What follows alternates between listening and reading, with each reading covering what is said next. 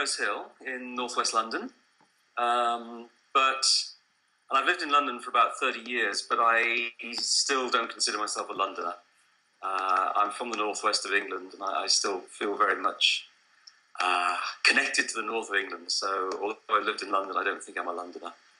What do I do for fun? I really struggle with that question, which makes me sound really sad, but I suppose it's because I try and make as much of my life fun as possible. So, it's almost like I don't think, oh, this is fun and this is not fun.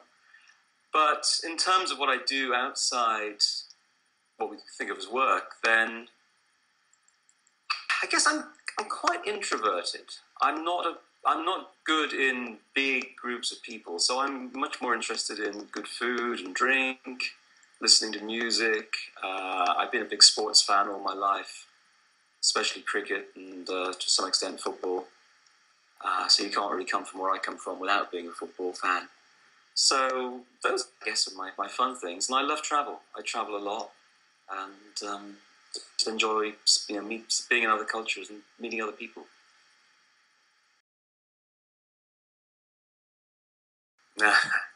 I always wonder whether one finds yoga or whether yoga finds you. But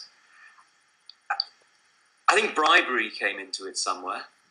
I think it was a time when my partner said to me one day, "You are so stiff. You're sitting behind a desk all day and driving the car and playing sport. We're going to go to a yoga class." And I sort of went, "What?" And I just have this recollection. She'll probably say I'm wrong, but I think I have a recollection that "I'll take you out for dinner afterwards" might have featured somewhere in the conversation. So she said to me, "Oh, I found this place called the Life Centre in Notting Hill. We're going to go there on Saturday afternoon." So I said, "Okay."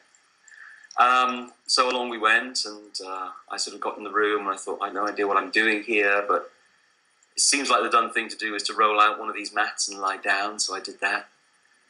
And, you go through life and you have these sort of memories of events that stick in your head, and one of my memories is coming out of my first ever yoga class thinking, well, I couldn't do much of that, but wow, I enjoyed it. I'd actually quite like to go back and do it again.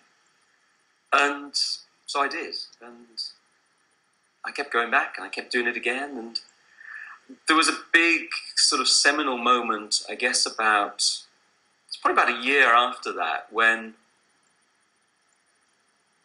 I had a realization talking to a friend that yoga wasn't necessarily just something that you did once a week, it was your 7 o'clock Monday night or whatever it was thing that you did, that it was actually okay to practice more than once a week. And so I guess that was the time when I started going to classes more and more. I started going on holidays and retreats and weekends and stuff. And that for me was when I think my whole life with yoga really got a kickstart.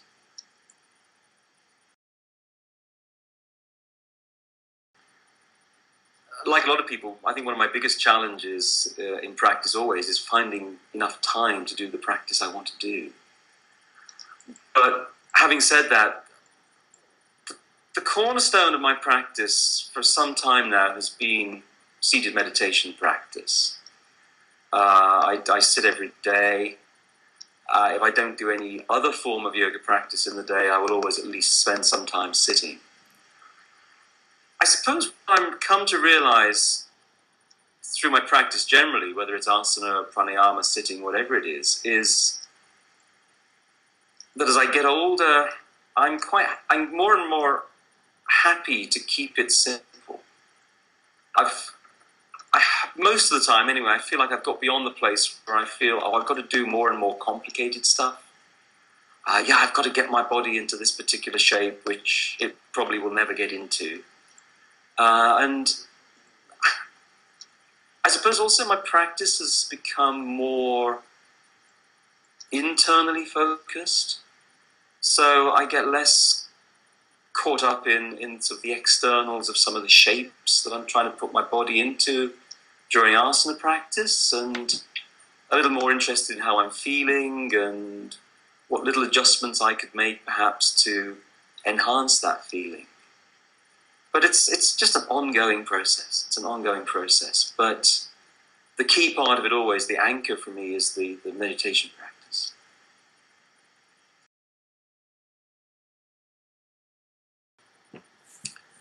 I'm not sure it's a groundbreaking discovery or insight, but the more I study Indian thought and Indian tradition and Indian texts, and this is probably an observation that isn't specific to Indian texts, it's just that that's what I happen to study, is the realization of how many people, or how people, not so much how many people, but how people always feel like they want to put their spin on interpretation. And I guess that's sort of inevitable. It's what we all probably do. When we read something, when we look at something, we bring our own preconceptions to our interpretation. But something that one sees perhaps particularly in the Upanishads, and I don't want to go into too much laborious detail, but the tendency to look at the Upanishads, find an argument that supports your particular perspective, and say, okay, this is the teaching of the Upanishads. When, to be honest, more often than not, it's actually a teaching of the Upanishads. What the Upanishads do is they ask an awful lot of questions, and they don't necessarily just give one answer to those questions. They give a number of different answers. And I sort of relate that a little bit to my yoga, or to yoga as it's developing in the West, which is in the way that I sometimes wonder how many yoga teachers, even quite experienced yoga teachers, really go back to some of the source texts of yoga and really understand what they're saying. It seems to me very often that teachers, and I don't mean this to be a criticism of all yoga teachers, it's certainly not that, but the teachers sometimes they say, oh, well, yeah, yoga says X, Y, Z. And in saying yoga says X, Y, Z, there's perhaps a sort of neglecting of the fact that the yoga tradition has changed.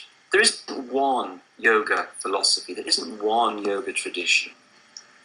Yoga's been around for, on a conservative estimate, a couple of thousand years. And through that time, the underlying philosophies have changed, the practices have changed, and they continue to change. Yet, I still have a sense, perhaps I'm wrong in this, but I have a sense that a lot of teachers who say, oh yeah, I teach Hatha Yoga, for example, they may say that without ever really even knowing their way around the Hatha Yoga Pradipika, which is the main text of Hatha Yoga, let alone having studied any of the other Hatha Yoga texts. So I guess the long-winded answer to your question is that one thing I'm really coming to realize through my studies is that there are so many questions raised in the Indian tradition, and there are not necessarily a single answer. And one of the things I'm trying to show in my thesis is how different people have taken different teachings and perhaps put them on a pedestal to the exclusion of other important teachings.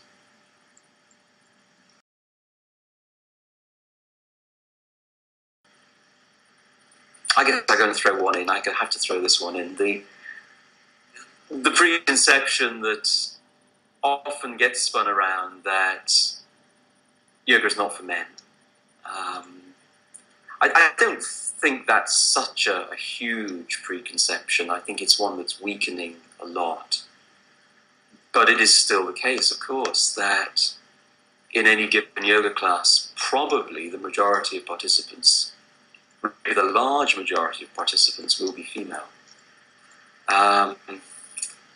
And I guess that's also kind of sad. And I think those two preconceptions that yoga is a little bit of a wishy-washy form of exercise, and yoga is not for men, I tend to get they relate to each other, they're linked to each other. And again, I think that's kind of sad. And I think as men get into yoga practice, they realize that, why shouldn't I be here? But sometimes there seems to be that extra step to take to bring guys into yoga practice, which, as I say, I think is kind of sad.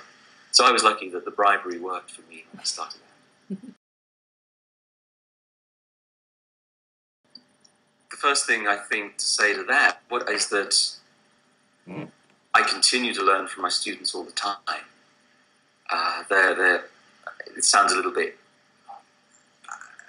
pompous, but they are our most important teachers as yoga teachers. And I suppose the single most important thing that I've learned from my students is the importance of recognizing each individual as being unique, as being different. That not only is everybody's body different, of course, but everybody comes to yoga practice with that sort of like unique combination of what they were born with and what they've acquired during their lives in terms of physical baggage, mental baggage, emotional baggage, and the importance as teachers of recognizing and honoring that in our students. And realizing, for me, the importance is realizing that there should never be a one-size-fits-all approach to yoga. Because, as I've just said, everybody is unique on all sorts of different levels. Now, of course, in a group class, there has to be a sense of, well, we're going to do this and see how you get on with it. But even teaching a group class, it's so important as a teacher to be able to respond to what you perceive to be your students' reaction to what you're teaching.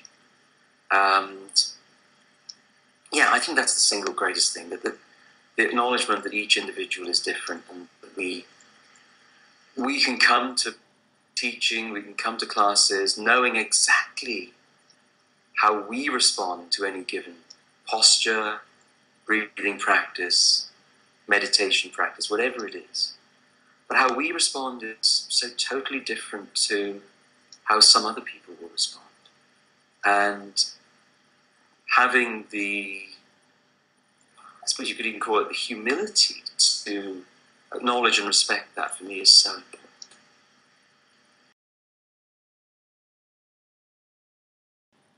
Practice.